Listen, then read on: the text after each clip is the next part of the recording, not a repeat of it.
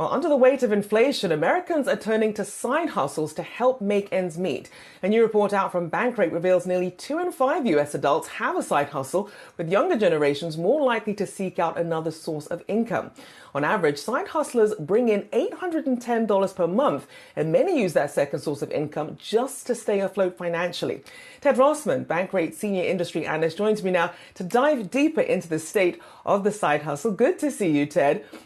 I mean, this is interesting because when we first thought of side hustles, it was sort of something temporary, sort of to get you through a rough patch or to perhaps help you with a savings goal. But now you're looking at 44% of those with a side hustle believe that they're always going to need one. What changed?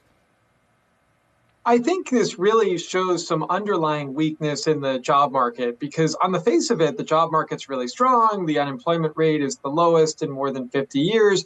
The problem, though, of course, is inflation. And a lot of people are finding that just one income stream is not enough. And the most common use of this side hustle money is just to get by, which I think is kind of a sad reality. It's admirable that people are putting in the extra time and effort, but they're not really getting ahead. I also think there may be some element of full-time gig workers or full-time freelancers, people who are cobbling together different income streams. Some of that may not be captured entirely by the traditional job metrics. So to that point then, how much does this complicate when you factor in some of these that are full-time side hustles versus, a side plus your full-time, when you're trying to really figure out how healthy the labor market actually is?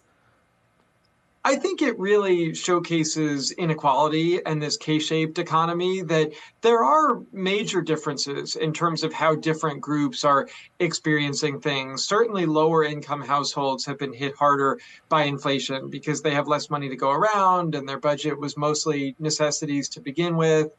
Lower and middle income brackets have mostly or entirely spent that extra savings that they accumulated during the pandemic. Women are another group that stand out.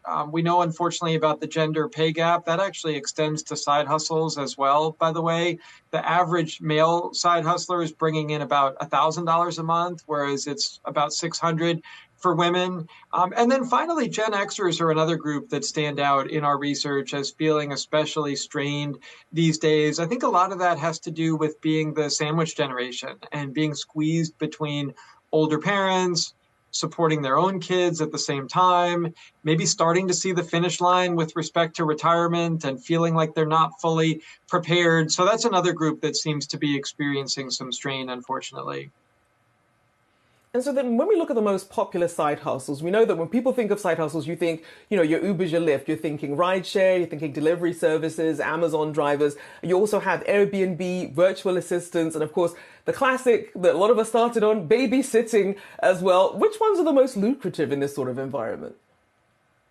It's actually remarkably fragmented. When we've asked about this, we found that very few side hustles crack double digits, and there really is no clear majority. I think it goes to show that people are creative. They have lots of different interests and income streams.